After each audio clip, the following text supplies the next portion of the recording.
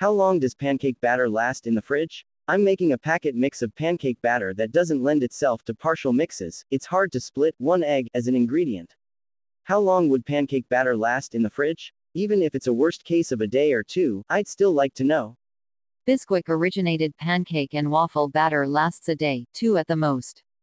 Data: in college, I made pancakes or waffles every day for a year and a half, making the batter on day 1 and then cooking it on days 1, 2, and 3.